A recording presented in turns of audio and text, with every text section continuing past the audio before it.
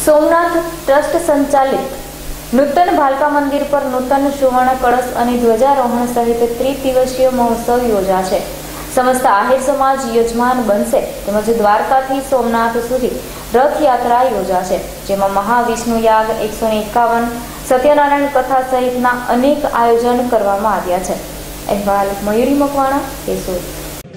પ્રથમ જ્યોતિર્લિંગ એવા સોમનાથ તીર્થધામ જ્યાં ભગવાન સોમનાથ બિરાજે છે અને જ્યાં ભગવાન કૃષ્ણચંદ્રમાં પણ અહીંયા જ બિરાજે છે એવા હરિહરના ધામમાં આ ત્રિદિવસીય મહોત્સવનું આયોજન કરવામાં આવ્યું છે। સોમનાથ ટ્રસ્ટ, સમસ્ત ગુજરાત આહિર સમાજ, પૂનમ સમિતિ ભાલકા આ ત્રણેય દ્વારા સર્વે ભાવિક ભક્તજનોને આ ખાસ ત્રિદિવસીય કાર્યક્રમમાં ઉપસ્થિત રહેવા અને આ ઐતિહાસિક પ્રસંગના સાક્ષી થવા માટે અમે જાહેર આમંત્રણ આપીએ છીએ।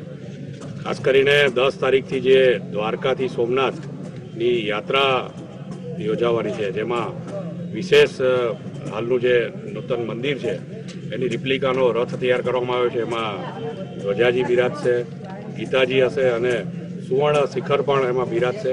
આનો સમગ્ર જનતાને એના દર્શનનો અને પૂજાનો લાભ મળશે। આ ત્રિદિવસીય કાર્યક્રમમાં નારાયણ યજ્ઞ 151 જેવી સત્યનારાયણની કથા, વિશેષ પૂજાનો લાભ, કલ્ચરલ પ્રોગ્રામ અને ખાસ કરીને મંદિરનું જે સુવર્ણ શિખર છે, પ્રસાદ અભિષેક અને નૂતન ધ્વજારોપણનો કાર્યક્રમ કરવામાં આવ્યો છે।